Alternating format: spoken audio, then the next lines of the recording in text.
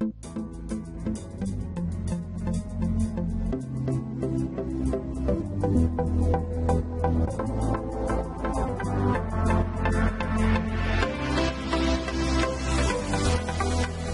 up YouTube, Saf here on Super Saf TV. So we've seen plenty of low quality leaked videos of the iPhone 7 and 7 Plus. We've also seen some cool looking renders, but here I have the iPhone 7 and 7 Plus prototypes, and this is probably the closest look that we're going to get at the iPhone 7s before release. So as you can see, we have the iPhone 7 as well as the iPhone 7 Plus, both in the rose gold color, and they do look pretty nice. Let's firstly go ahead and remove the screen protectors from the iPhone 7.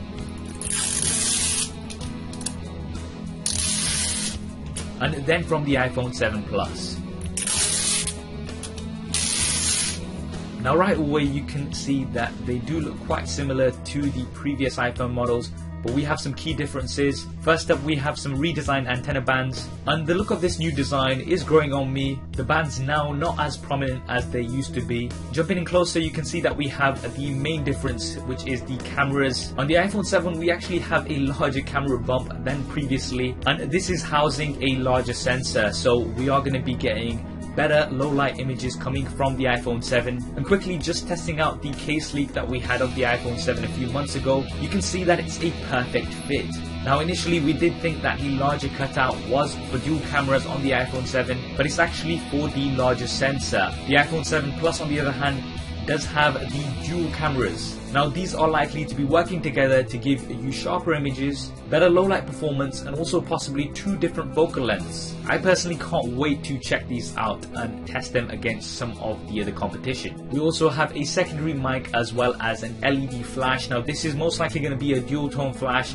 On these prototypes it looks like it's just a single. We then have the recognizable shiny Apple logos. On the bottom side of the back we have the iPhone logos as well as some information. These are most likely going to be a little bit different on the final release models. What's also interesting is that these prototypes do not have the 3-pin connectors that we've seen on certain leaks on the iPhone 7 Plus. And realistically speaking, it is looking like this year we are not going to see that 3-pin connector.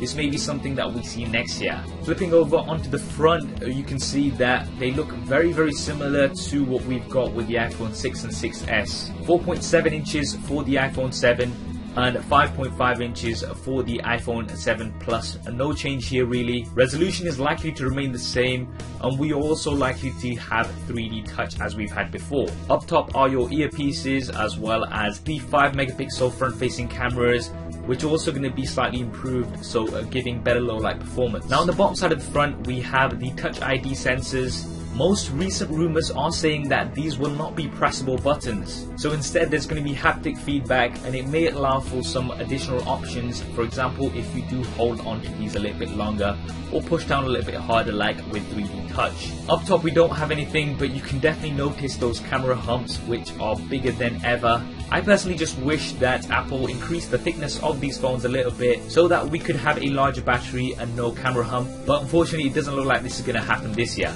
On the left hand side, things are pretty familiar with your volume buttons as well as the mute toggle switch. Now certain leaks were pointing towards there not being a mute switch, particularly on the iPhone 7 Plus, but I think these are going to stay. And on the right hand side you have the power button and the SIM card ejector trays, and finally at the bottom you can see that we have the lightning connector and what appears to be 2 speakers. Now these can possibly be 2 speakers, but there is also a suggestion that we'll only have the one bottom facing speaker and the other grills are for the microphone. Now the key thing here is that there is no headphone jack, and this is all but confirmed, so you're either going to have to use Bluetooth headphones with a lightning connector, or use a lightning connector to 3.5mm headphone jack converter. Whether this will be included in the box or not, that we'll have to wait and see for. So there we have it, an unboxing and a very close look at the iPhone 7 and iPhone 7 Plus prototypes. Now this is probably the closest look that we're going to be getting at the new iPhone 7s before the launch next month, and that's likely to be on the 7th of September,